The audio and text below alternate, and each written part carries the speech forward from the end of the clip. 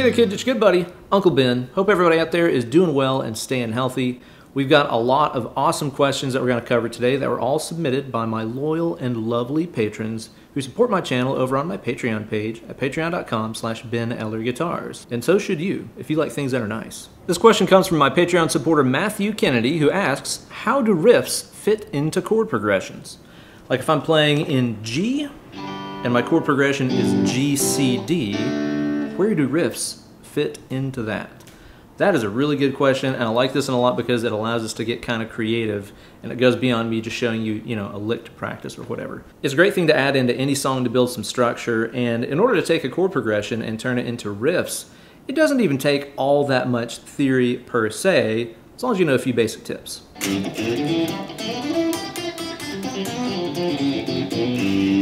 Okay, so in your example you said you were in the key of G, and your chords were G major, C major, and D major. That's perfect because all three of those chords can be made out of the material of the G major scale.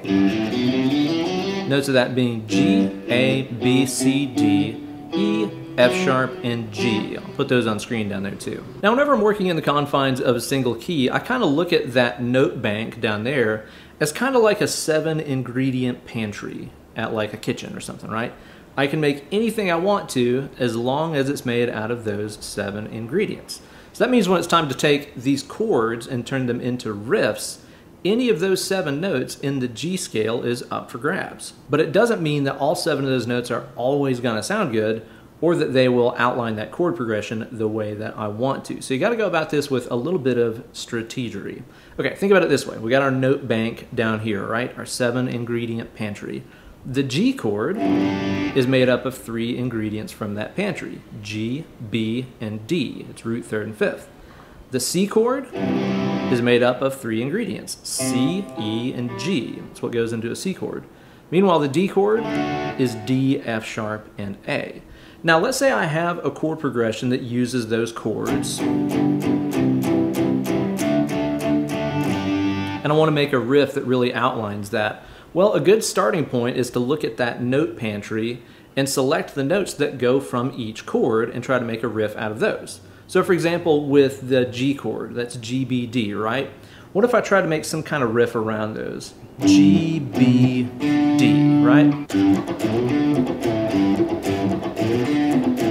See, I've got the G sliding into the B, there's my D, then back to the G. Then what if when it's time to go to the C chord, if I outlined the notes of that chord in the same way? C to E to G. Then when it's D chord time, I could go to D, F sharp, and A, back to D.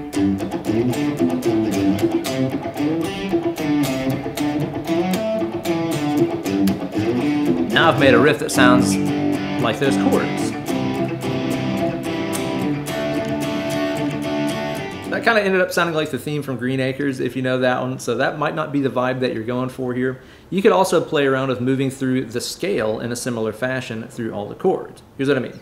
So like let's say I was over the G chord, I was wanting to convey the sound of that G major, so I know I'm going to be targeting the G, the D, and the B notes that are in that scale, right? Well, what if I had some kind of riff that went from the root to the 5th, and then I hit whatever note is next down in the scale before I go to the 3rd, right? G, D, C, B. It could be something like that, right?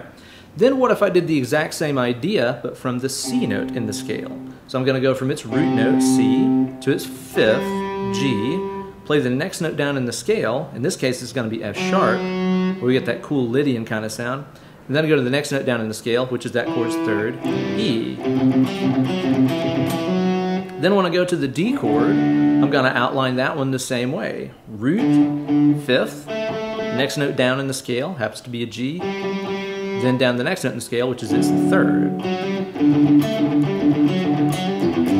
It's kind of a little bit more like Number of the Beast, like Iron Maiden-y sounding, you know?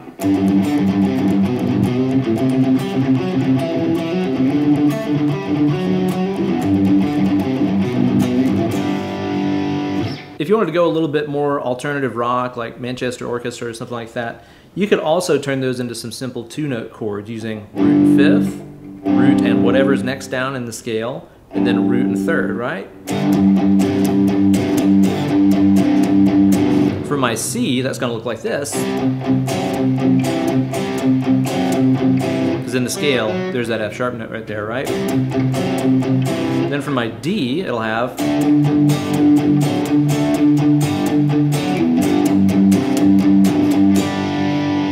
you'll be picking up college chicks from the early 2000s in no time. At the end of the day, as usual, it's all about a train. At the end of the day, as usual, it's all about chord tones. And we could use the same approach to work with minor chords as well. And you've heard this all over like every surf rock song. So let's say we had something that was based around E minor, right? Well, an E minor triad, even regardless of whatever key it might be in, the notes of an E minor triad are going to be the ones that we want to riff on to really capture the sound of that chord. The notes in an E minor triad are E, G, and B, which is why like in every surf song, somebody is doing this move. That's E, B, G, B, root fifth, flat third, fifth, right? That's why whenever a guitar player or a bass player plays that figure, it sounds like a distillation of that E minor chord, right? To give you an idea about how I've used this concept in my own music, several years ago I was playing in an instrumental, kind of heavy, progressive band called Arc. And we had a song called Sleep that featured a solo section that was really bizarre. I was playing over F sharp minor, A minor, E minor, and G minor. Those are 4 chords that do not belong in any key. It's kind of, I guess, black metal-y in a sense, but it sounded like this.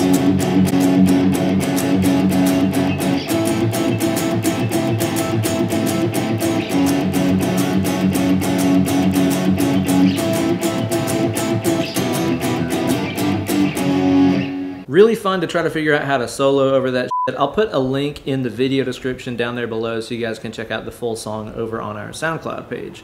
But we decided that before it got to the guitar solo part, there needed to be this kind of eerie, moody, sort of quiet build-up section. And so we decided to take those chords and write a riff out of them. So again, I was thinking, okay, F sharp minor, A minor, F sharp minor, A minor, and then E minor, G minor. Well, if I play the triads for all those, right, root, flat third, fifth, there's the sound of F sharp minor. A, C, E, there's the sound of A minor. E, G, B, E minor. G, B flat, D.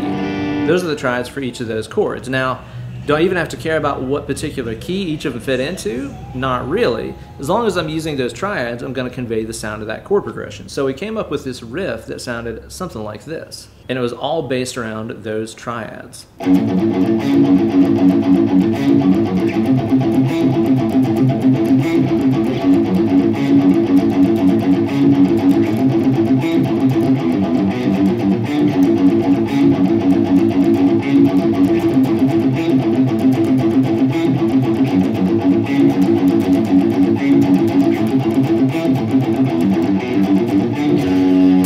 It was a really fun band. I miss playing those tunes, and you can hear all of them over on the Arc SoundCloud page. It's just soundcloud.com/officialarc.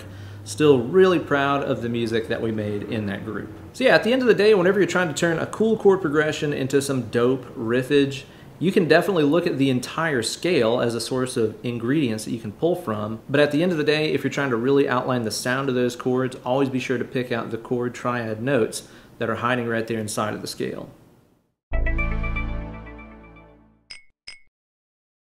My patron Kenny asks, have you listened to Revocation? If so, what do you think? They have amazing material for weekend wank shop. I tend to agree with you, Kenny. Revocation is absolutely freaking awesome, and I actually got to know those guys while we were touring together many years ago. I think it was when I was playing fill-in lead guitar with Whitechapel. It might have been one of those tours, I think. But I got to know those guys out on the road and have stayed in touch with them ever since, and they're all freaking awesome. Dave Davidson, their lead guitar player and kind of primary songwriter guy, is an incredible guitar player. I love his really strong like jazz influence in his playing. And in fact, that's one of the first things I remember about Dave is like whenever I met him on tour and I'd hear him warming up backstage, he was never like shredding through scales with the metronome or anything like that. He was always playing like Stella by Starlight and like Autumn Leaves and, you know, just all these jazz standards and stuff like that. I was really surprised to hear him playing that way because I just didn't know that that was such a huge part of his playing. But after you know that and you listen to some revocation, it's like clear as day. He's a really amazing player, and actually, he's even helped out my own playing a lot. I've done some lessons with Dave. I hit him up last year and he gave me some really killer ideas about working on my improv and playing over chord changes and all that cool grown-up shit. I recommend that you hit up Dave for some lessons too. I'll put his contact email on screen right there. That way you can hit up Dave and get schooled yourself. And let me know in the comments what revocation, solos, riffs, whatever you'd like to see broken down on a future installment of Weekend Wake Shop. Maybe I can even get Dave to contribute and be a part of the video. That's all for this episode. Thank you guys so much for watching, and a huge thanks goes out to my Patreon supporters for submitting such awesome questions. If you want to get your question featured on a future installment of FAQ U, be sure to support that Patreon page over at patreon.com/BenEllerGuitars. Now grab that guitar and go play nice.